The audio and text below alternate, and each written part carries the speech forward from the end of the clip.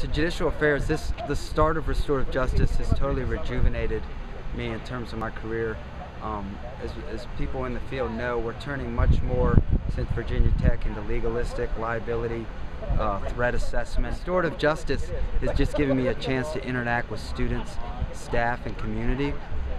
The biggest thing I found is we were sorely lacking in victim engagement and involvement in our process, almost completely offender focused. So we were missing half of the people we could influence and change. The restorative justice process just has worked beautifully. I found that students will rise to the occasion if given the opportunity, and you can role model the right way to talk to each other and deal with conflict, and the hope is that they'll learn from it and do it in the future. This conference and symposium in many ways for me has been the point where what is the future of restorative justice at JMU? And really up until this conference, I felt that if there's something, whatever happened to me or I would leave, that would be the end of restorative justice at JMU. So this is now the point where there was 20 JMU staff who went to the symposium and 10 who went to this training. And I can tell you, I could tell during the symposium and the training, they are so excited. They are dying to implement things. They want to collaborate together, kind of some of our offices that we never had before, to offer support as facilitators for Judicial Affairs, but to work together to implement it in student development, fraternity and sorority life, the health center, the alcohol substance abuse education programs. Again, I see it moving all over campus.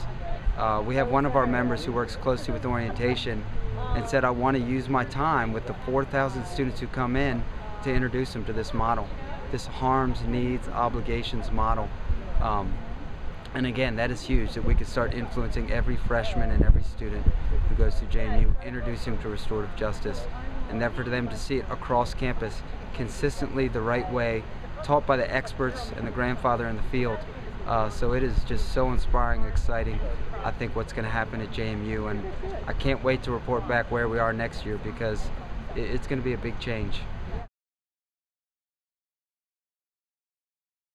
Howard Zehr has just become like a mentor to me. It started when when I first took a class, I started getting every book I could in the EMU library and online on restorative justice, and his name is everywhere. You cannot pick up a book on restorative justice without seeing Howard Zehr. But just having him in the class, he is just, to me, the type of person and professional I want to be in my life. He is so humble, such humility, and you know, he role models restorative justice and circle processes in the way he teaches and the way he lives constantly.